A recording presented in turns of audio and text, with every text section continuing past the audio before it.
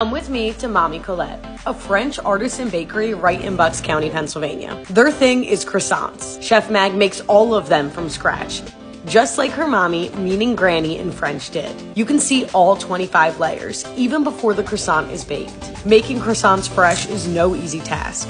The whole process taking 2 days. And when the shop is open, Chef Mag is up at 2 a.m. baking. I had the pain au chocolat, a chocolate croissant, and couldn't get enough.